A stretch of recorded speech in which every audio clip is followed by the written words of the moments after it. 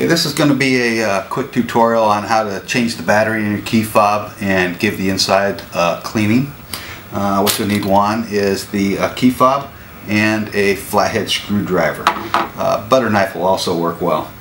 On the key fob itself, on the side with the buttons, is a little slide switch right here. If you take that switch and move it to the right with your fingernail, a little key comes out. It's hidden inside the key fob.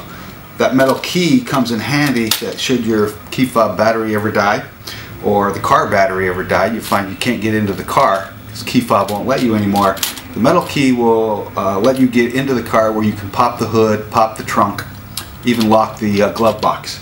Once the key fob dies, you'll realize you can't pop the trunk or pop the hood to give the car a jump without getting inside the car first. So that's where your metal key comes into play. Usually in case of a dead battery, it comes in handy. So keep that in mind. That's why that's there. Move that aside. To get into the key fob itself, to open it up, where the key was hidden inside the key fob is a little hole.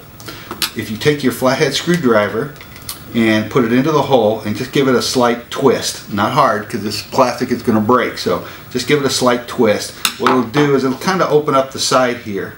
Enough for you to get a fingernail in, or a smaller blade of a screwdriver. Once you have your screwdriver blade in there, it's kind of wedged in there, just give it a quick twist, and you'll hear it snap. Once it snaps, it kind of opens up a crevice. Follow the crevice down with your screwdriver. Give it a turn. Flip it over. Give it another turn. And you'll see it's kind of half open now. We're going to open it up like a clamshell. Just give it pull it apart, be gentle with it. It's only plastic. You don't want to break it. Put your top part aside. Now what we're looking at is the keypad on the inside. That whole keypad just kind of lifts out. On the back side of that keypad is the circuit board. We'll get to that in just a minute. There's your battery now. Your battery's sitting on the back side here. Put your fingernail underneath it, pops right out like a dime. When you're putting in your new one, what you want to be careful about is where the writing is the side that goes face down. It almost appears that you'd put this in backwards just by looking at it. In fact, I did on the first one I did. You're actually going to put it face down into your new battery, face down into the pod.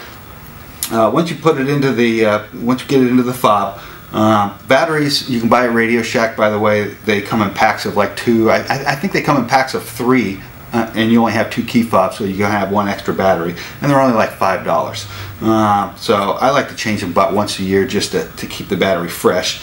The older the battery gets, the closer to the car you have to be for the key fob to work. I like to be about 50 yards away. Give it the old Night Rider, you know, engine start and scare people to death. So change mine about once a year, and it's minimal cost. So once you have that in, put that off to the side. Going back to the keypad now, the circuit board that's inside, this rubber keypad just kind of peels away from it and it falls out in your hand. So what you end up having is, here's your contacts.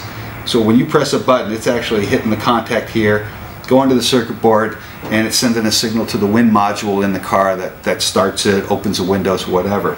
When these contacts get dull, or when debris gets inside between the two, people have reported their windows rolling down by themselves, trunk opening by themselves, car starting by themselves. That's because these contacts get dirty.